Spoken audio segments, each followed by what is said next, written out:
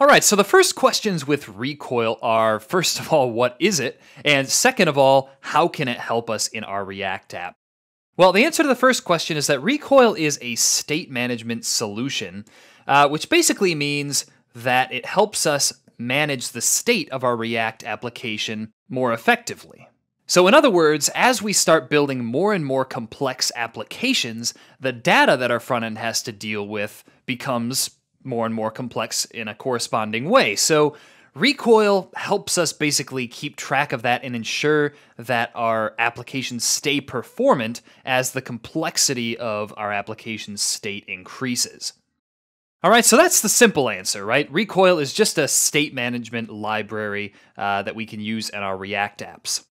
The more complex answer goes something like this. So remember that earlier when we started looking at React Context, remember that React Context basically lets two or more components share state without having to actually lift that state up into their common ancestor component. So if we have a context provider here, just assume that this is a context provider, and then we have two components inside of it, right? Component A and component B.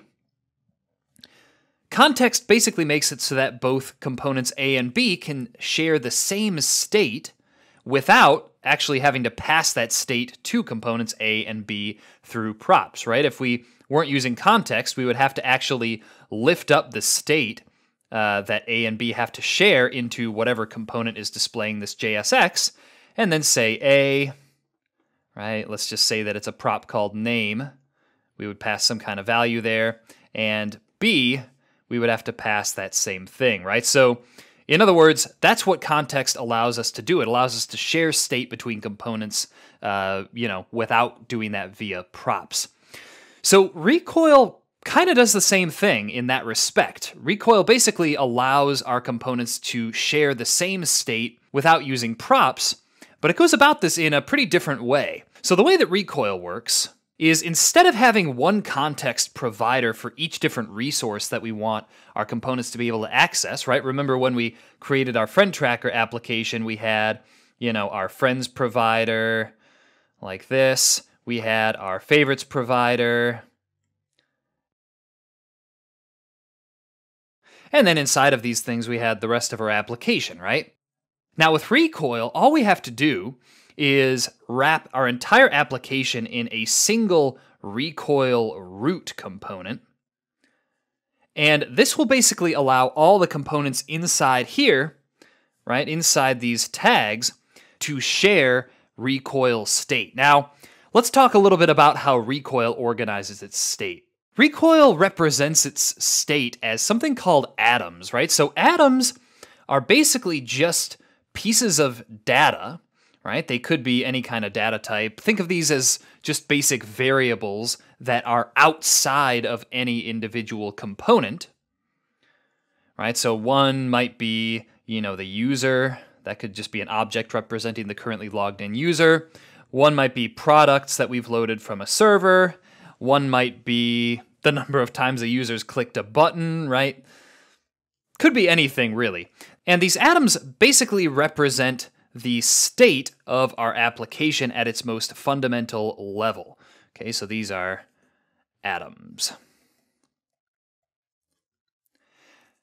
Now again, the interesting part about these atoms is that they exist independently of the regular component tree, right? So while with context, that context actually wrapped the entire application and all of the elements in it, with atoms, these things are just kind of floating around in space, if you can picture that, and any component can just get access to one if it wants it, right? If we have our component here, and it wants access to the user atom, right, the current state of the user in our application, we'll see how to do that later, but essentially it can just access it directly without having to be inside a specific context provider, that sort of thing.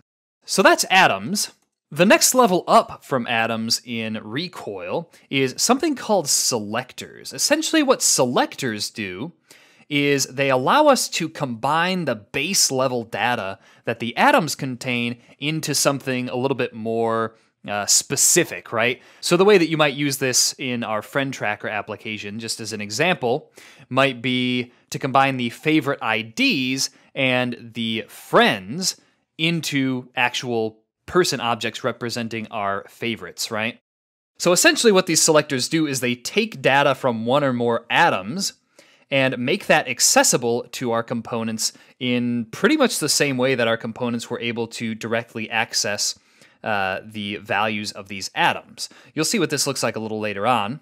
But in the case here, we might want to combine the user object and the products in order to get a list of products that the user has liked or products that the user has purchased in the past, right? So you might have a selector called purchased products, right? I'm just going to write that real small there. Now, the thing about selectors is that they're just reflections. They're just transformations of data that exists up here in these atoms, right? They don't contain their own state in any way. They can obviously contain their own logic, but they don't actually store any state like the atoms do. So, you might have a lot of these too, and you can also have selectors that combine values from existing selectors if you need more complex logic. And, those selectors can also combine data from atoms as well. Now, the interesting part about Recoil, and this is something that we're going to take a look at a little later on when we see how to build a React app with Recoil. The interesting thing about Recoil is that from the point of view of a component, right, if we have our average component here, and it's accessing something from Recoil, from the point of view of that component, it doesn't really know or care generally whether the value that it's trying to access from Recoil is an atom or a selector. In other words, both atoms and selectors look exactly the same to our components. And what this does is it ends up making the Recoil setup, right, the data that we're actually accessing from our components, much more flexible. Because let's say that we need to add some business logic to some atom, right? Let's say that we only want to display 100 products at a time maximum.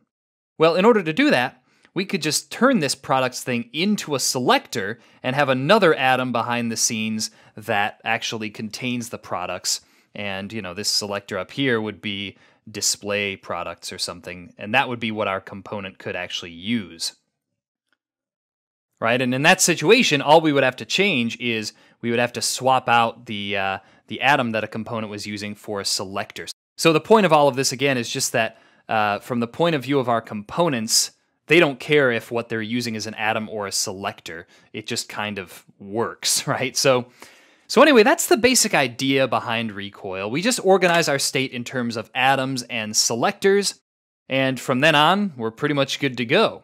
So some of the benefits of this approach: Recoil was created specifically for React. In other words, at the moment anyway, you can't use Recoil with Angular, you can't use it with Vue. It's specific to React, and the reason for this is that it was really created specifically to improve the performance of React apps. So the main benefit of Recoil is performance. So if you've worked with Redux before, and if you haven't, be sure to check out that video to see some of the differences between Redux and Recoil. With Redux, our application is basically dependent on all of the Redux logic at a time. In other words, it's a little bit monolithic if you're using Redux, because if you want to load any individual piece of the application, right, if you want to do something like code splitting, where you only load one piece of the application at a time and then you load the others as you need them, that can be a strategy to really improve performance. If you want to do any of those when you're using Redux, you have to basically bring the entire Redux store and all the logic that it contains along with it, right? Because this component could, in theory, require all of that logic. And, so just to be safe, we have to set up the entire Redux store. With Recoil, however, if we again have our, just the different components in our application, and let's say that each of those components just uses one or two, or, let's say that these components just use some of these atoms up here, right? That one might use those ones, that one might use this one, that one might use this one, that one might use these two. If we now wanted to do some code splitting in our React app and only load individual components one at a time, well, Recoil actually knows how to only bring along the pieces of the state that this component's going to need. So if we wanted to bring this component over and do some code splitting with it, Recoil would know, okay, it only is going to need that one piece of state, so that's all we'll load for the time being. Okay, so that's the main idea here. And additionally, the way that Recoil is set up really helps prevent unnecessary re-rendering in our components. Right, so just to demonstrate this a little bit, let's say that we have some components, right? Let's say that we have a page component here. Let's say that up at the top we have some kind of form, right, with a button. And let's say we have some sections on our page. Each of those sections has some subsections, and let's say that one of those subsections has a text box here, okay? Now let's say that in our fictional application here, two of the components way down in the component tree, let's say this one and this one, have to share some kind of state, okay? Well, in that case, we'd really have no other option than to just lift that state up into our app level component, right? So the state would have to be up here, and pass that down to this component. That component would pass it down to this button component, and it would also have to be passed down to this section component here. That would have to be passed down to here, and that would have to pass it down to our input there. The problem with this is that whenever this state is updated, the entire application, right, everything inside of this component, including the component itself, has to be re-rendered. And in fairly complex pages, that can end up causing some, some performance issues with our applications.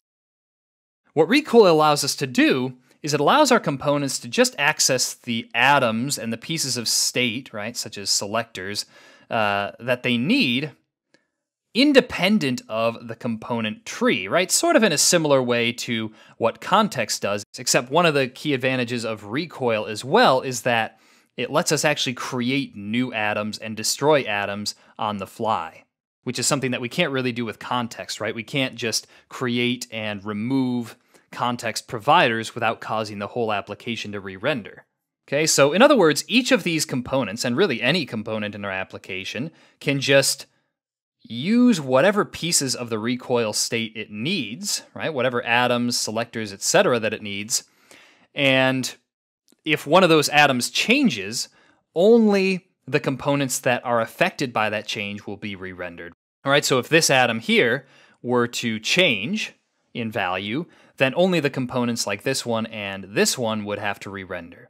All right, so hopefully that makes sense. Those are the basics of Recoil, and I hope this has been informative for you, and I'd like to thank you for viewing.